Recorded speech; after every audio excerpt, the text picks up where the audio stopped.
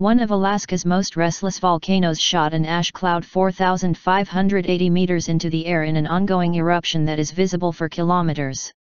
An air traffic controller in the region said small planes have flown around the Plumes from Pavlof Volcano. Ash would have to rise tens of thousands of feet to threaten larger planes.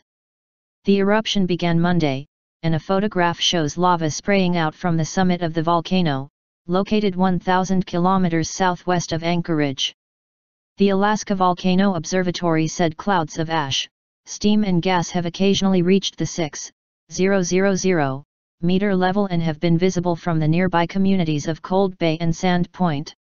On-site seismic instruments have detected an increase in the force of tremors from the 2,500 meter volcano. Typically, Pavlov eruptions are gas-rich fountains of lava that can shoot up to a few thousand feet. But its ash clouds are usually less dense than the plumes of more explosive volcanoes that pose a greater hazard to aircraft, scientists say. Pavlov is among the most active volcanoes in the Aleutian Arc, with nearly 40 known eruptions, according to the observatory. The volcano last erupted in 2007. During the 29-day eruption, Pavlov emitted mud flows and erupting lava, as well as ash clouds up to 5,500 meters high, according to Power. In early May, Cleveland Volcano, on an uninhabited island in the Aleutian Islands, experienced a low-level eruption. Satellite imagery shows the volcano has continued to discharge steam, gas and heat in the past week.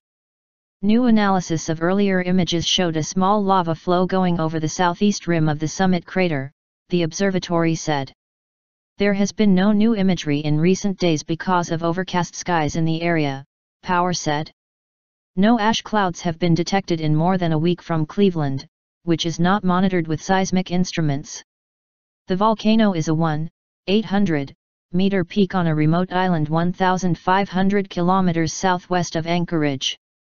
Cleveland's most recent significant eruption began in February 2001 and sent ash clouds up to 12,000 meters above sea level.